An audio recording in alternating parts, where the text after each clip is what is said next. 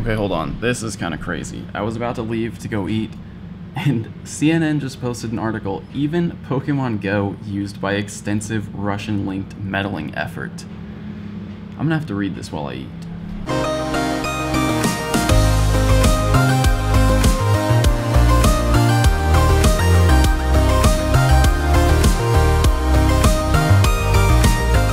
First things first, there is only 1 day left to pick up a limited edition Trainer Tips hat. So, if you want one and you haven't gotten one yet, go ahead, hit the link, it's in the description, because after this run, they are gone like the legendary birds, which means, I don't know, they might come back, but probably not for a long time. So, grab a hat, they're there. Now, up ahead, an Entei raid that just popped, so maybe some of the lunch break raiders are out. Looks like there's a few people standing around here. Hey, there's zero people in the gym. Yeah, there's people parked here. Dang, they finished it already then. Yeah. Okay. 4 people in the lobby right now. I guess a big group was just here. People parked in their cars right here. So people have already done it. We're up to 6. There's definitely a few stragglers around. There's like a convention going on at the convention center, so I'm sure people are coming out from there too. 6 is plenty though. So with confirmation now that Gen 3 is going to be the next major update in Pokemon GO, I'm a little more confident, you know, talking about some speculation and ways to prepare for Gen 3, because there are some things that I'm going to do ahead of Gen 3's launch just to be safe, just to cover my bases in case anything big changes with the new Pokemon. Oh, I forgot that there's no warning flash with raid bosses. So anyway, one of those things is I need to clear out my Pokemon storage. I am constantly at 999 Pokemon in my box, just transferring one, catching one, transferring one. So I need to, 1, do mass evolutions, just to get rid of stuff, and then 2, I want to evolve some Pokemon to get some movesets that I don't currently have, just in case, like we saw with Gen 2, there are big moveset changes with Gen 3, because some moves might become legacy when the new Pokemon come out, and since that is the next major update, I'm starting to think it could be much sooner than December, like I originally thought.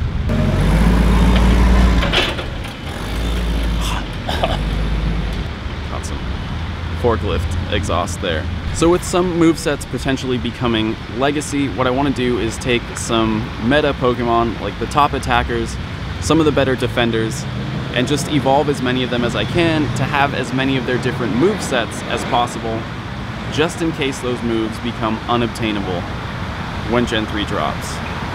Which, again, I guess is soonish. Hey, go plus myself an egg there. Ooh, 1866. That's not good. By the way, I don't know if you guys have heard this. It was on Twitter, and I actually got an email really quickly. I think this was like the quickest email I've ever gotten from Niantic, but there is an AR photo contest going on right now. So I'm gonna grab an AR photo, just because. So if you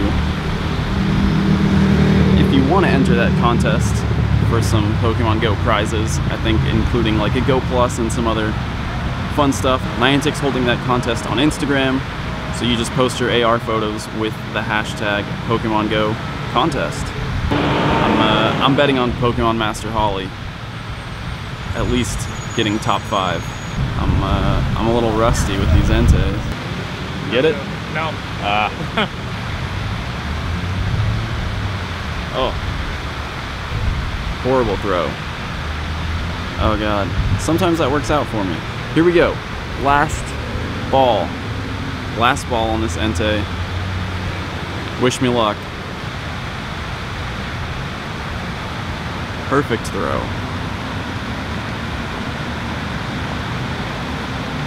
It's alright. It's 1866. It's not a great Entei, but it does hurt my ratio a little bit.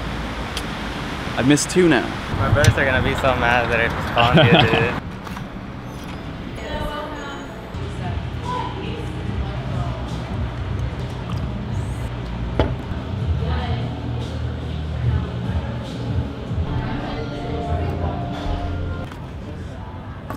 So I finished that article while I was eating, and I guess these like Russian meddling accounts were, one, using Facebook and Instagram and social media to try to promote certain ideas and divide people.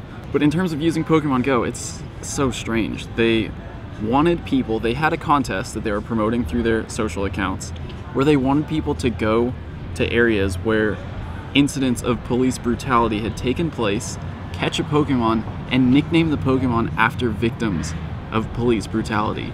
Like they had a Pokemon named Eric Garner in the image that they used for the contest, which is weird. A weird use of Pokemon Go, for sure.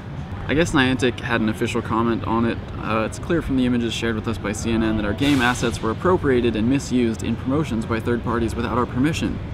It's important to note that Pokemon Go as a platform was not and cannot be used to share information between users in the app, so our platform was in no way being used.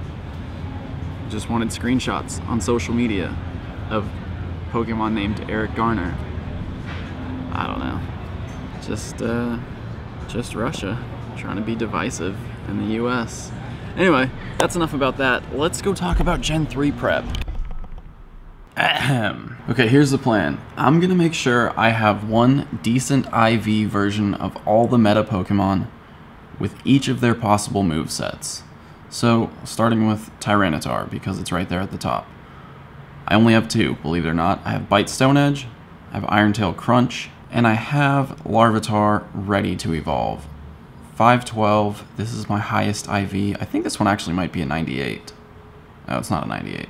96. So I'm going to evolve it, and I'm going to hope, what's its other possible charge move? Fire Blast? Oh, I guess I don't actually need that. Maybe I don't need that. So the thought behind this is that it's possible that with Gen 3, we should get new moves, just like with Gen 2. Pokemon with existing movesets might have those changed. So some moves might become legacy moves. A lot of very good moves are currently unobtainable on certain Pokemon. I guess I already have a Tyranitar with both of those moves. Hey, but this one's from Japan. I actually don't think I need Fire Blast. I'll be completely honest. How many more candies? 200. Enough for one more. Dratini time. 591. This one's definitely getting evolved. I have 423 Dratini candies. And this one is, I don't know what level it is, but it's 4,000 Stardust, whatever that is. 25, 26 maybe. What am I hoping for? I need an Outrage Dragonite. That's one that I don't have. Outrage is currently it's pretty much its strongest move. I opted to keep Dragon Claw on my last one because that's a legacy move, and I like those quick 3-bar charge moves. But I do need an Outrage Dragonite, maybe even a Hurricane Dragonite. I don't think I have one of those either. Those are two very strong moves right now, which could become legacy. Okay, there's Outrage. So I have Dragon Claw, Dragon Tail, Dragon Claw, Steel Wing Outrage, Steel Wing Hyper Beam. I don't need Hyper Beam, but I'm not going to use a Charge TM on it. I'll evolve one more Dratini. This one's also pretty high IVs, I'm sure. Yep, that's another 215. So we'll evolve that, and hopefully I can get Hurricane, because after this I'm not going to have many candies left.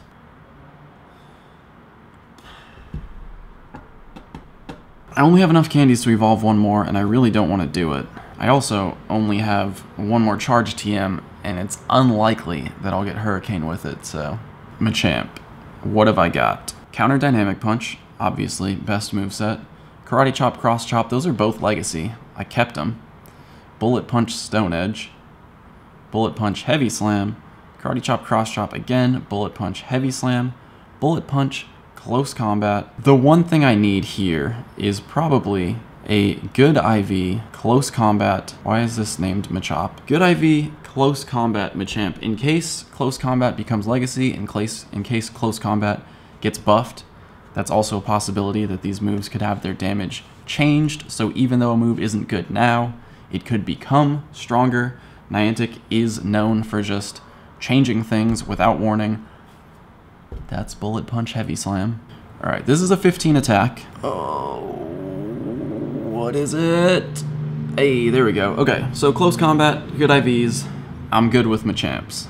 As far as meta Pokemon, I think I've pretty much got it covered there. So the next step for me right now is to free up some space. I have 985 Pokemon in my box. I'm going to sort by number, and I'm just going to start getting rid of duplicates because there's no reason for me to have 5 Venusaur.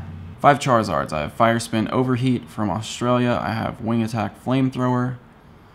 Wing Attack Flamethrower again. I don't think I need 2 of them. Sorry, Charizard.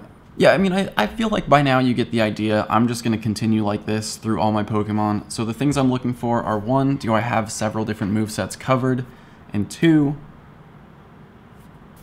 I guess just 1. Don't need duplicates of Pokemon, just want to have 1 of each moveset in case it becomes a desirable moveset when Gen 3 launches. And that's pretty much it. Now, let's see how many Pokemon I can get rid of.